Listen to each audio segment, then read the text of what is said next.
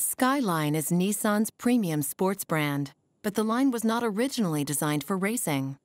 The original Skyline was a mid-size family model, the first Japanese car made in Europe. The Skyline made its racing debut in the 1960s, winning several Japanese Grand Prix races. The car's long wheelbase and low-grip tires made the Skyline one of the first popular drifting cars. In 1969, the Skyline debuted its high-end performance model, GT R. It would become a high-tech, high-horsepower juggernaut. The R32 dominated Group A racing, scoring 29 straight victories over 4 seasons.